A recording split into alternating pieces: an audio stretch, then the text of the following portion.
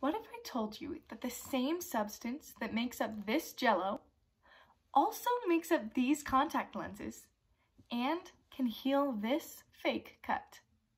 You may not believe me yet, but allow me to introduce you to the amazing world of hydrogels. They're super versatile, from Jell-O to diapers and more, but they have especially remarkable potential in the world of biomedical engineering. A hydrogel is a cross-linked polymer that swells in water. The hydrophilic property of the polymers used in hydrogels, shown here in red, means that these linear chains of molecules can dissolve in water. But they wouldn't be practical this way, because once you expose them to water, as shown in blue, as we do in Jell-O and diapers, they would fall away from each other and dissolve. So, scientists can do something called cross-linking.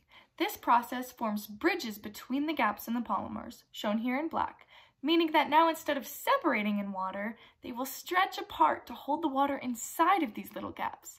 The more cross-links we make, the more solid the gel will become. Take a look at this slime I made with glue, baking soda, and contact solution. It's very, well, slimy, and it doesn't hold its shape. Here I've added just a tiny bit of contact solution, which contains boric acid, a common crosslinker in some hydrogels.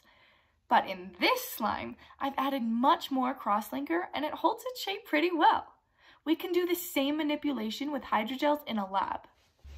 Now, we have this substance whose consistency can be adjusted, and scientists can adjust the properties of the polymers to make the hydrogel react to its surroundings by being sensitive to things like pH, temperature, and electricity. With this deep understanding of polymers, we are engineering biocompatible hydrogels for different purposes and uncovering worlds of opportunity.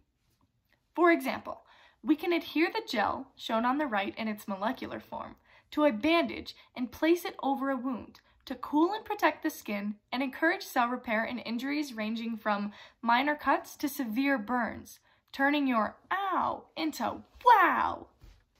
In the pharmaceutical realm, we can encase medicine in a hydrogel for drug delivery.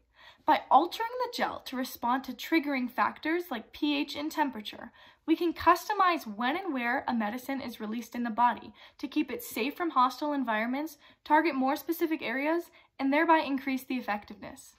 The list goes on, and scientists are still discovering ways to engineer hydrogels to work in different applications that will improve and save lives.